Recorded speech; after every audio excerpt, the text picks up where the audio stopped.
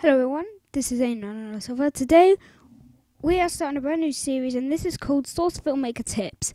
So if you don't know anything about what the SourceFilmMaker is, it's a software which is used by Valve themselves to create all these animations.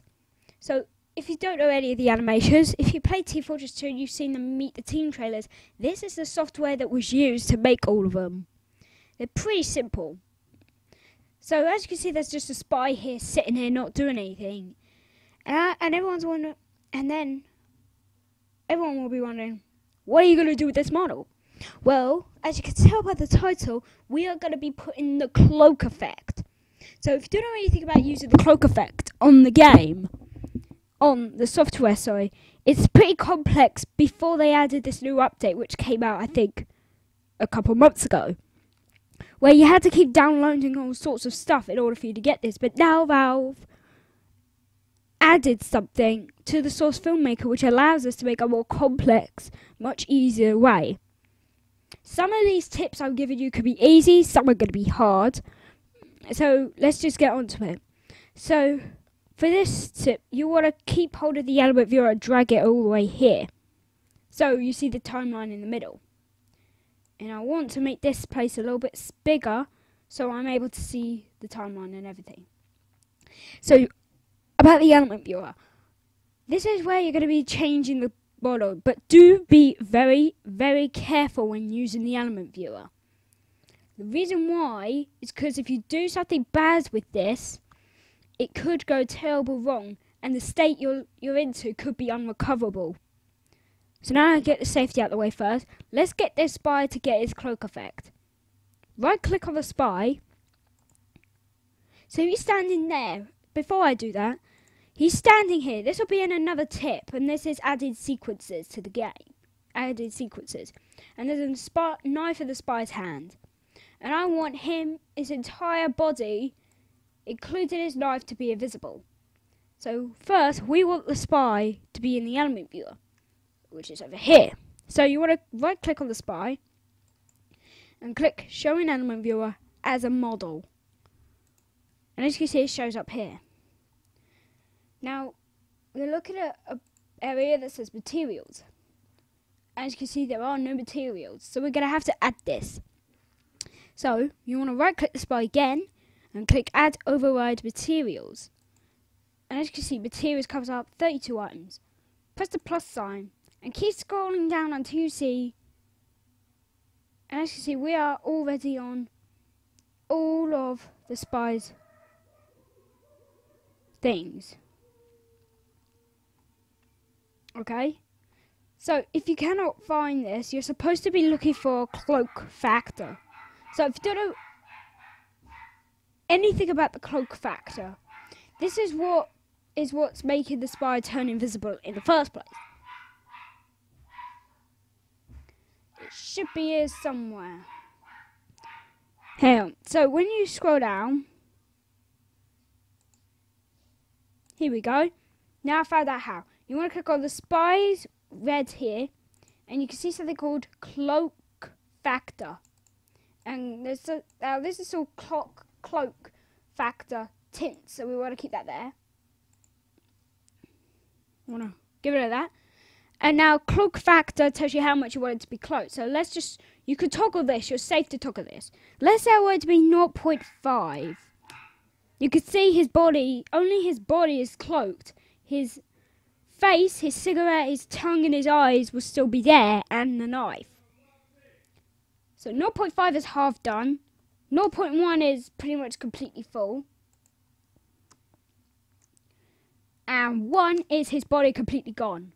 But you may see his knife and his face is still there. So let's get this back to 0. So now for the cloak factor tint. This is the colour of the cloak. Because he's red, we want the cloak to also be red. So press on the colour, and this little bar here will come up. Now you might want to move this here a little bit so that you're able to see the colour. Make this about that red. Okay, keep it to about this sort of red. You could pause the video if you like to get all this exactly right. And you right on it. And in case you want to use this for the other parts, you want to right click on the colour and copy it. So now we have this. Let's create the set for it. Right click Spy Red and put in create animation set for element. And this will say cloak factor 0.002. So as I said, 0 is not cloaked, 1 is completely cloaked. Don't toggle any of this and click OK. And as you can see, that's there. So I click on this. And as you see, it says Spy Red, so we connect it to the spy model. And there's this bar. Drag it, and as you can see, as you drag it, the colour goes over the spy until his body completely disappears. And let's just roll this back. So let's say I want the spy's head to do the same. So spy head red. Do the exact same thing. Spy. Now,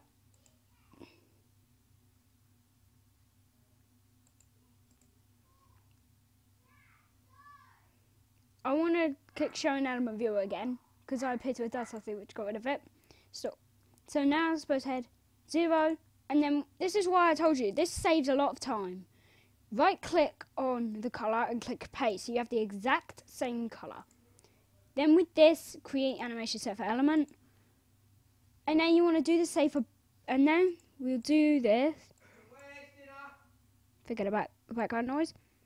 And have a look. You may not notice it, but if we go closer, it looks a bit funny. His eyes and his cigarette are still there. This is how people make their sort of comedy animations where their entire body's gone, but the only thing that's still there are their eyes.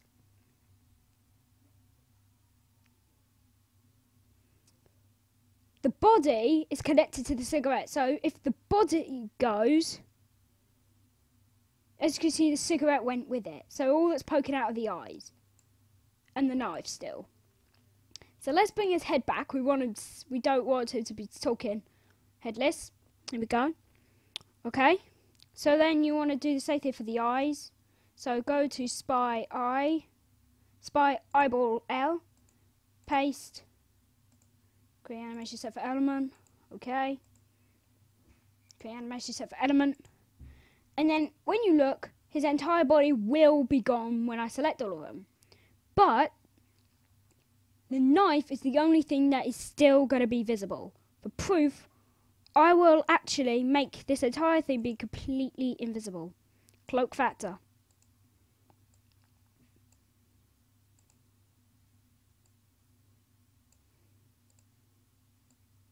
So you can see now both his eyeballs are gone.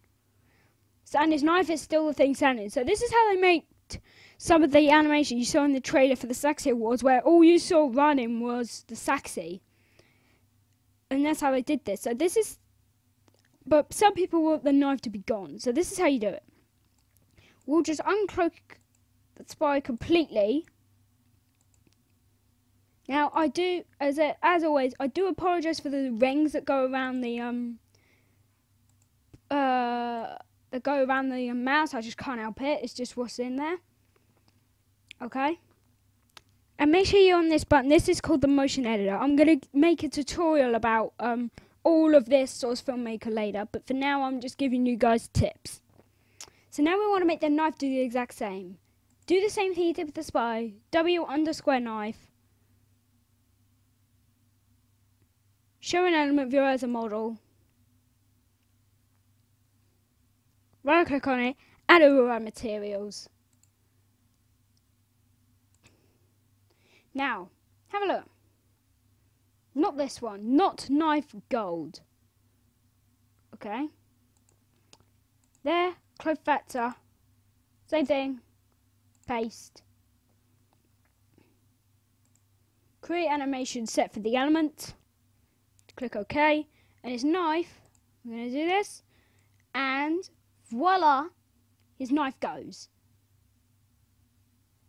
There are some things this is how people usually make the animation where people just pop up in the middle of nowhere. we're going to use this table. So we're going to zoom in a bit. Here, we're going to select some time. So according to the sound, it takes about 2 seconds to cloak. He stays cloaked for about 3 seconds. So 1, 2, 3, and it takes him about 3 seconds to decloak. And then right in the center will be where same amount of time to decloak. So 2 seconds to cloak, 2 seconds to decloak. So no matter where you are, as long as you're in the middle, it does the exact same. So keep scrolling all of this till his entire body is literally invisible.